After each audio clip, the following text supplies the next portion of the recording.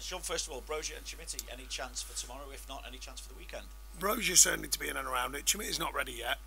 He's training ever so well and training hard, but he needs an extended games programme due to the nature of his injury. But Brozier should be around it.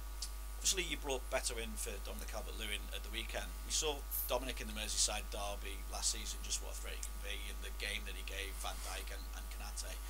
Maybe we haven't quite seen that since. Is he playing within himself? If so, why? Well, I've spoken to him recently about it, and that sort of freeing yourself up a little bit. And I think he's a very good player, as everyone knows. I've stood by him a lot when people have questioned whether he should be playing or not. But I do believe in him. I felt it was right to come out the other day. We'll reconsider it, of course, going into the next game. But I thought he came on. He looked active. But yeah, I don't think it's. I think he's got more to offer. I don't think he's playing within himself. Not a deliberate thing.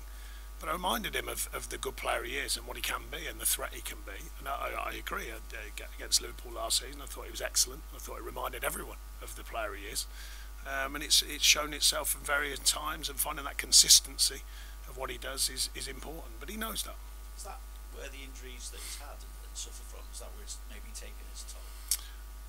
Maybe we spoke at some length about that, and he says he feels good. I mean, he's getting a lot more minutes under his belt, you know that, and training minutes as well. He's not missed a lot of football. Sorry, as in training ground football. Yeah. So yeah, I mean, I think he's coming back to getting back to where he wants to be, and certainly we want him to be, because we believe he's a very good striker. And I suppose the competition for places with Brozier and Chimiti coming back, then that will, I suppose. Yeah, I think that's always helpful. Yeah, it's always helpful. I played many moons ago, and it's always helpful if you have got competition around you. It just keeps you with that edge, because you know that if there's other players there and they're all willing and they're all fighting to play, then you have to stay on top of your performances. Maybe that would be part of his motivation. Who knows? Different players are motivated by different things. Some by that, some by the manager, some by just wanting to play, some by wanting to score, all the rest of it. So they're the hardest things to define in an individual. When you're looking at the team as a whole, what reasons do you see for the fragility that we saw against Manchester United? Because we've seen against the likes of Fulham, the likes against Palace as well, that ability to come from behind and get points. Yeah, you can't. I mean, I thought the other day was pretty obvious in the sense of mistakes. You can't. The hardest thing as a manager is when someone doesn't take the crucial moment to score a goal and someone makes a mistake. They're the hardest things to manage, and the other day was just an extreme version of it. Certainly three. I think Jared's unlucky with the one that pings into the box. He might have got a bigger foot on it, a bit unlucky. But the three others, one's a tactical thing after the half time, which is a mystery to me why the team did that, obviously, and then the two individual errors. So that's much more difficult to legislate for. Other times of the season, of course, we look at reasons for, but that one's a lot more difficult. Do you see it then as a tough moment at the minute, and as such, we see the owner Farhad Mashiri at the minute has given his support to you? Has there been a conversation with him? Has he offered any kind of support? No, the fact is, it's never been an easy ride since I walked in the building. Everyone knows that. I've spoken openly about it. And I remind everyone, the fans said they wanted truth. I've been nothing but truthful. I've never questioned the fans, still won't.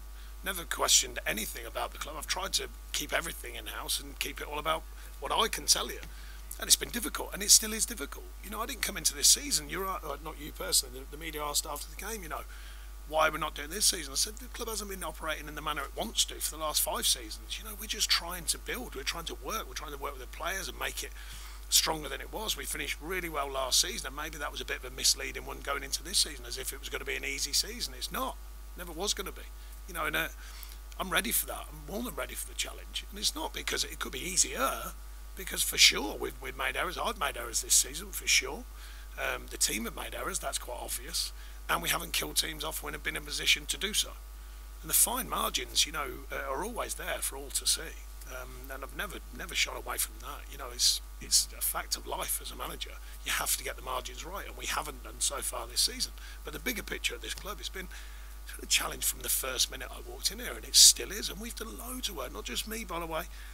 I'm the one who has a voice because I often am the one who has a voice.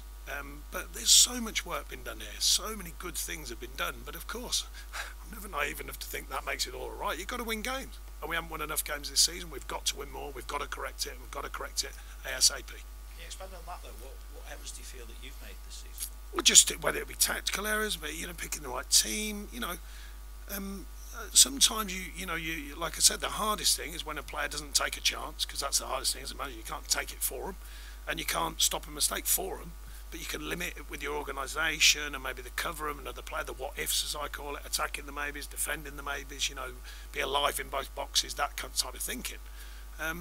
So yeah, the errors I've made are really the tactical decision. Can you find a different way? Can you operate a different way? I did say the other day against sometimes belief of others. Michael Duffer, I remember him coming into a meeting at Burnley when everyone presumed we just roll out 4-4-2. And we sat there for 2 hours talking about subs, and he was absolutely gobsmacked. He went, I didn't know that this is what you do. Because he just presupposed we just roll out 4-4-2, we roll out the subs, and that's it. And he was absolutely gobsmacked. So I can assure you, it's a constant work in progress here, constant thought, constantly looking at the stats, the facts, the players, speaking to the players, sharing a view, trying to mould it differently. Trying to score more goals, for example. It's the hardest thing in the game. If it was easy, everyone would do it, and they'd all have amazing strikers. We haven't.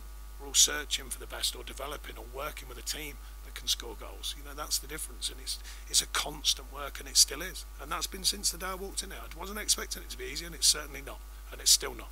Just to clarify, has there been a chat with Farhad, and has it given any kind of clarification? No, only the simple. I've always had a relationship with him which is very simple. WhatsApp messages, the odd phone call, very super simple. We're still waiting on the new ownership. It seems to be the general feel. I still haven't spoken to anyone. It seems to be like it's gathering some kind of pace.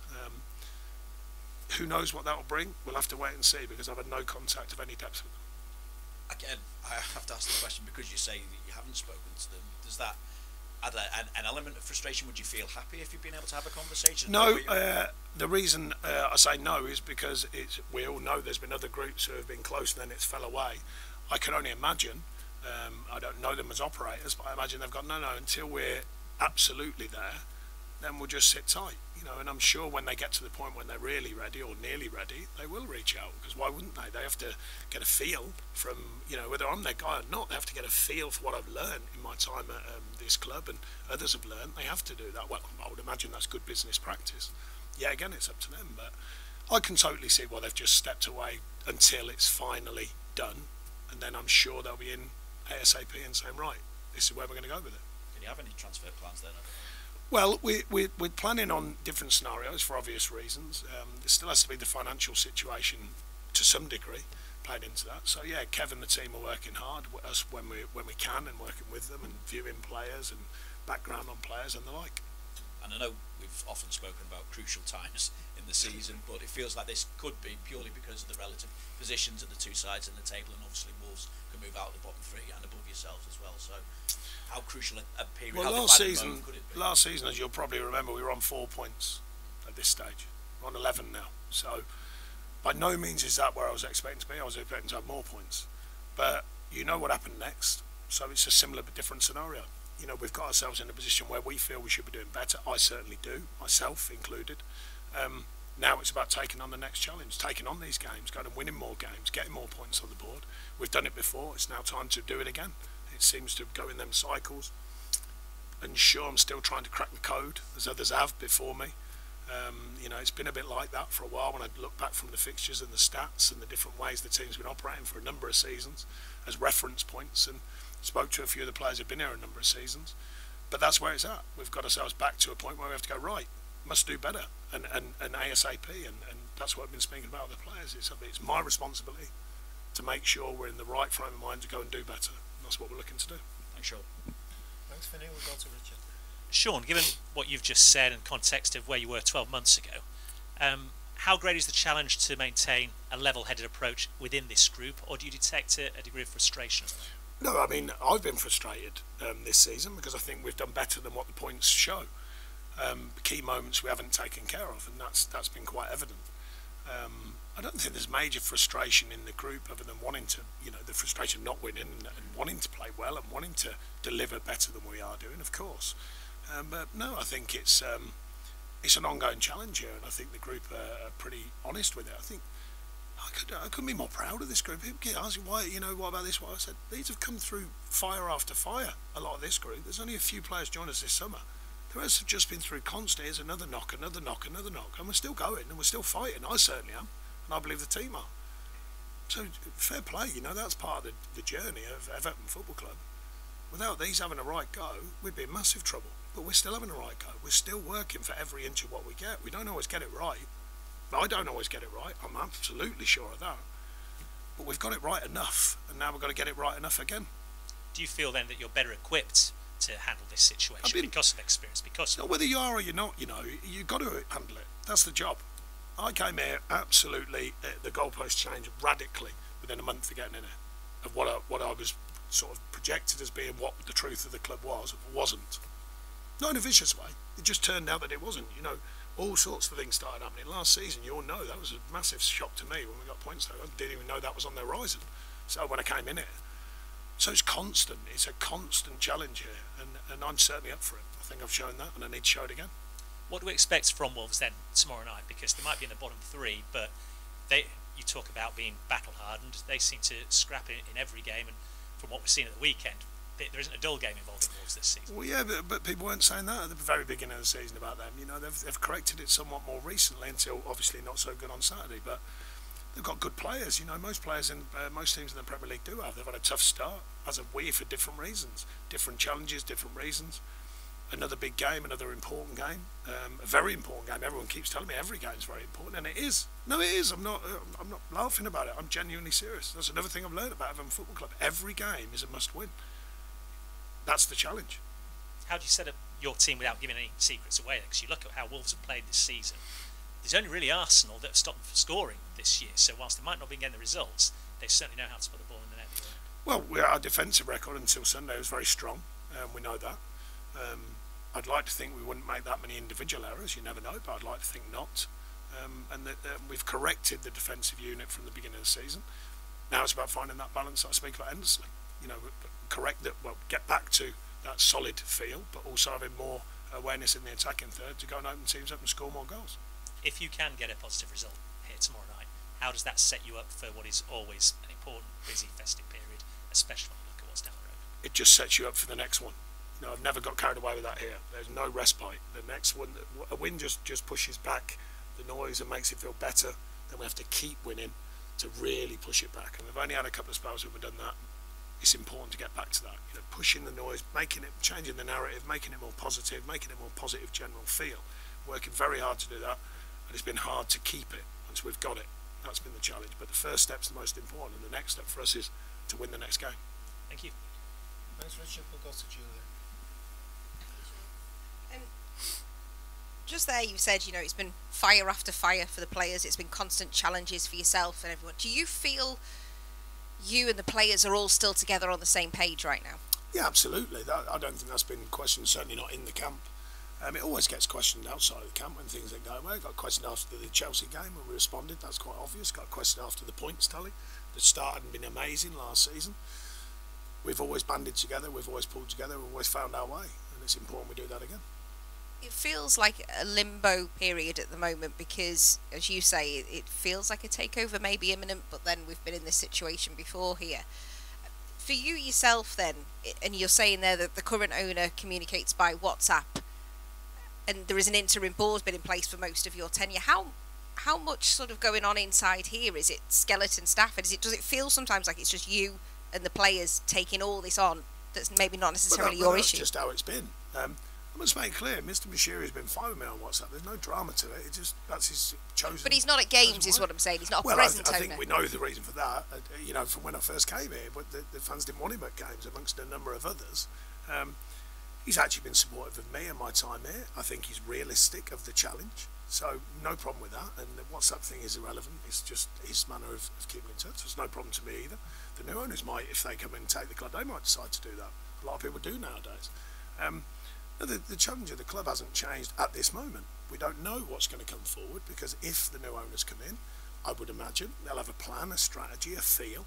They probably will make their changes from the hierarchy and where they see it going, I would imagine, equally. We'll have to wait and see. Don't know until I speak to them.